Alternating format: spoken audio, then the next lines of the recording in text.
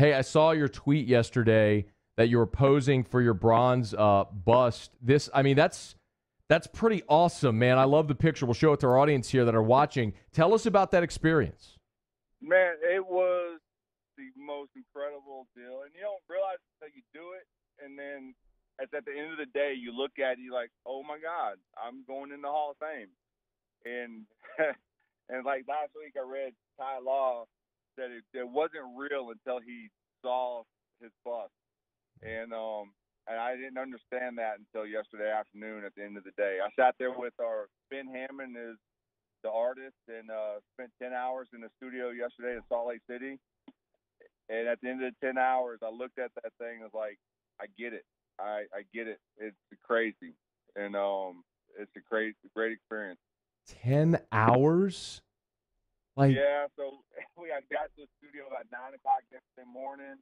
Aside from a little 1 hour break when we went to lunch, we left the studio at 7 o'clock last night. Oh, my God. And it's not done, but it's, he's saying about 2 more weeks to kind of fine tune it and work on it. And I may go back up there for one more sitting at the very end, but then I'll cast it in mid-June. Do you think he nailed it? Like, does it look? Were there any features that you're like, this has to be there? Yeah, well, there's one.